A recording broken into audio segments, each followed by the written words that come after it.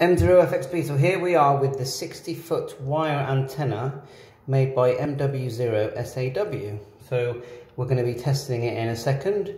We've got a BNC connector here. There's a 49-to-1 anon been made here. There's a capacitor in there as well, and some winding around a toroid ring. Okay, so this just is holding it neatly. I'll just show you from the other way. There's your BNC connector. So one of the sort of things you can make at home. This orange winder, you can buy them online. And what we're going to do is, the idea is that once you unclip from here and clip the orange tab to, I don't know, something like a post or even a tree, then you can just hold this section, because it's been wound in a figure of 8, yeah? So you just hold this section and then just walk backwards and it will unwind.